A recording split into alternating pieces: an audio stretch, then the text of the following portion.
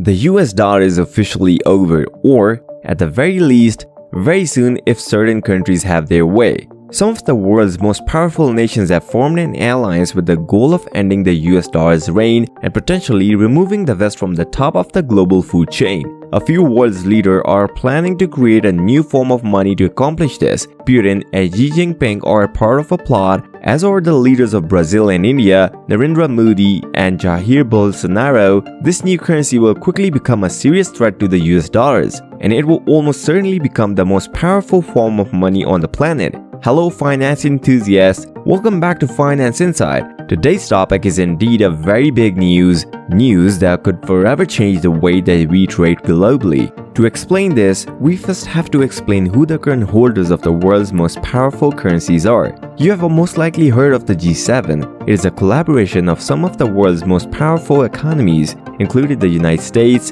the United Kingdom, Canada, Japan, and the European Union. It was previously known as the G8, and Russia was a member, but it was renamed the G7 in 2014 after Russia's membership was suspended following the annexation of Crimea. The main reason for the G7's existence is to keep Western power at the top of the global food chain by strengthening the political and economic ties between member nations. However, it is also to help ensure that their money remains the most powerful on the planet. 5 of the world's 6 most powerful trading currencies are G7 currencies, with the mighty US dollars at the top of the list. For the most part, the G7 wants the US dollar to remain the most powerful currency on the planet because keeping the US dollars on top helps keep other G7 currencies on top, which also helps the West maintain dominance. However, the G7's stranglehold on our world's economy state may be about to change, and it has everything to do with BRICS. BRICS stands for Brazil, Russia, India, China, and South Africa, and is essentially a competitor to the G7. It is made up of the world's largest developing economies. Individually, the nations that comprise BRICS pose little threat to the West, but when they come together, the picture changes dramatically. Today, the BRICS nations account for more than 40% of the global population and 31.5% of the global GDP. However, the IMF estimates that by 2030, only 8 years away, the BRICS countries will collectively account for half of the world's GDP, and this does not include new countries that may join the allies. Argentina has recently formally applied to join the BRICS. According to the reports, Iran may soon follow the suit, and Egypt, Saudi Arabia, and Turkey are also considering joining as well. BRICS dominance poses a serious threat to the Western dominance, and it appears that they are aware of this. The United States dollar is their first target. Every year, the BRICS nations meet to discuss the future of their collaborative partnership. BRICS dropped a financial bomb that may seal the fate of the US dollar at their 14th annual meeting in June this year, and the news were delivered by this guy, Vlad himself. Putin announced BRICS plans to create a new global reserve currency, a type of money that will become a standard in Brazil, Russia, India, China, and South Africa, as well as other countries that may join the allies. The words reserve currency are the most important part of the Putin's announcements, because it will knock out the US dollars off the top spot for that to happen. The US dollar is currently regarded as the world's reserve currency. That is, it is used for the vast majority of the world's trade today. Approximately 40% of all international trade is conducted in the US dollars, and almost all crude oil buying and selling is done in this currency. This basically means that every country on the planet must buy and hold US dollars. The more US dollars that must be purchased or used, the more valuable the currency. And the United States is the only country that has the control over printing and destruction of this currency. That is, if the United States need to buy more goods from other countries, it can simply print more money, effectively exporting its inflation to the rest of the world.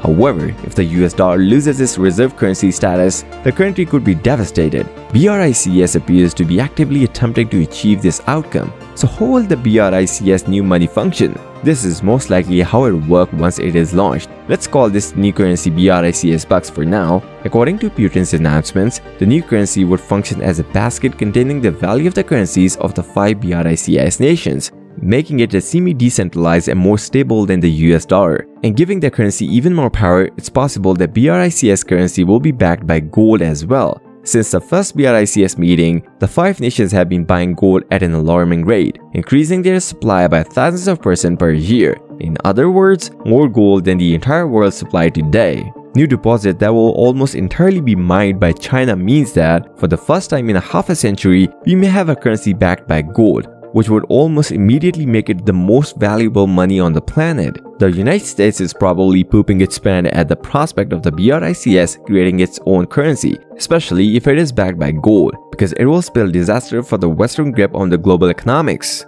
On the other hand, it will be very good news for the economies of the BRICS nations. A BRICS currency would give these 5 countries a stronger grip on the economic future. They could control more of the global trade without having to buy or hold US dollars. The economies of the BRICS nations would no longer be easily manipulated by the US government, and the US will no longer have any control over their money, giving the BRICS nation an almost unparalleled level of economic stability. To summarize, a BRICS currency could easily overtake the US dollar, which is huge news. However, this is not the first time that the power of the West money has been threatened, and the previous time was not so long ago in human history. On March 19, 2011, a NATO-led coalition launched an intervention in Libya. France and the United States led the force. According to the UN Security Council, the mission was humanitarian in nature, with the goal of preventing another civil war in Libya and putting an end to allegedly crime against humanity committed by Libyan leader Muammar Gaddafi. However, the invasion of Libya could have been motivated by other factors, and as you might expect, it's all about money and power.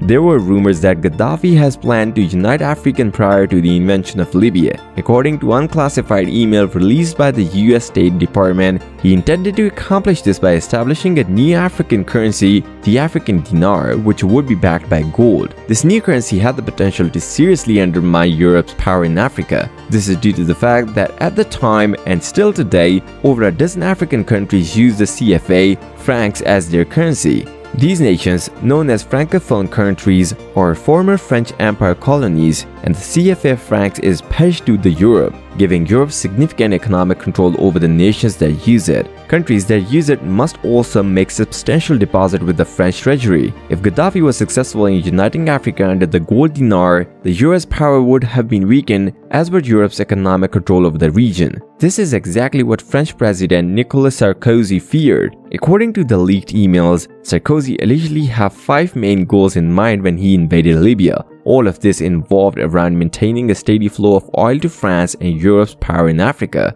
The amount of gold Libya possessed influenced Sarkozy's decision to overthrow Gaddafi. None of these explanations corresponding to the public narrative that the invasion occurred for humanitarian reason. In the end, NATO forces toppled Libya's government, resulting in the eventual execution of Gaddafi himself. This explains why a currency designed to challenge the power of the G7 nation is such a big deal. So what we can take away from BRICS situation? Diversification and stability. A BRICS currency would most likely become one of the most stable currencies on the planet, especially if it is backed by gold. Its power would almost stem from the fact that it will be spread across several nations' economies rather than just one. We can all learn from the steps of BRICS is taken, such as diversification or stabilizing over investments. For example, by investing our cash across multiple currencies or many stable asset classes and avoiding more risky bets that may put our investments at risk. And for added stability, you can follow the lead of the BRICS by investing a proportion of your portfolio in gold, the most stable form of money ever created. If the BRICS currency becomes available, it will be a good investment. If you enjoyed this video, you might also enjoy the recent video we made about how a lot of a US dollar's power is tied to oil as well. Thank you so much for watching. Subscribe to our channel for learning more about the joys of finance and freedom. We'll catch you in the next one. Take care.